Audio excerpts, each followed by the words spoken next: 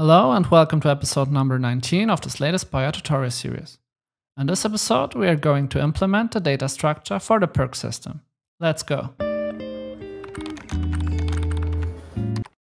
First of all, we want a new perk data script in the data folder. This of course will be a scriptable object. Therefore we need the create asset menu attribute at the top. Then we also need a few fields. We need an image, which will basically be the icon of our perk. We also need a perk condition. We have to create a new script for this.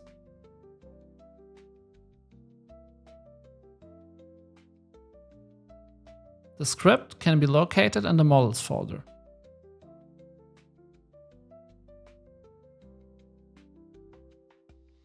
Perk Condition will be an abstract class and will have 3 abstract methods. Perk conditions will work in such a way that when the perk is added, the perk subscribes to a game action, and whenever this game action is performed, we can then react to it with the perk effect. When we remove the perk, we also want to remove the subscription. For this, we will have the subscribe and unsubscribe method here with the reaction that we want to trigger as parameter. We also will have a bool method, which will allow us to check even deeper if we want to trigger. We maybe don't want to react to each deal damage action, for example, but only to those that have a higher damage than 3. Oh, and we also need a serialized field for the reaction timing, because we want to set if the perk should trigger after a game action or before. Now back in the data, we finish our perk condition field. It will have serialized reference with the SR attribute so that we can edit it in the inspector. We also will have an auto target effect, which will be the effect that is triggered when the condition is met.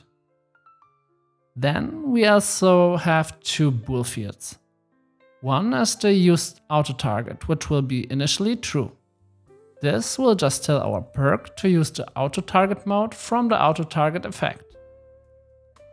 And we will also have the use action caster as target boolean, which will be initially false and will allow us to use the caster of the game action we want to react to. Now let's create a first perk condition. I want to create a counterattack perk, so our hero will damage attackers. For this we need the on enemy attack condition, which will trigger our perk effect every time the enemy attacks.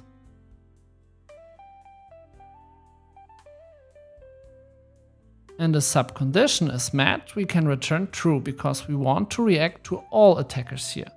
But you could here further check if the attacker is about a certain health value or stuff like this.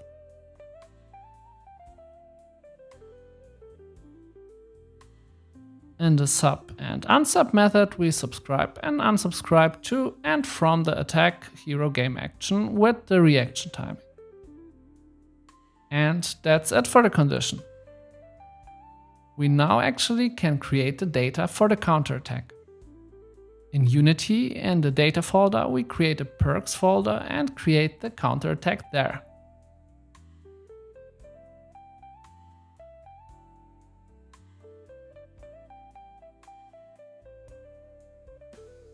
We set it up with an image. We also select our condition and set the timing to post.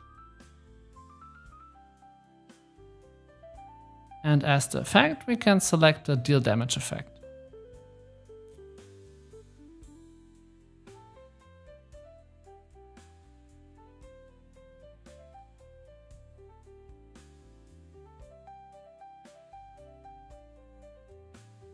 We also disable use auto target and enable action caster as target. In this case, the action caster will be the attacker. So we will use the attacker as our target. Great. We have the perk data now. In the next episode, we are going to create perk model and the perk system. We will also change a few game actions so that they know about their caster. I hope you have enjoyed this episode. Thank you for watching and see you next time.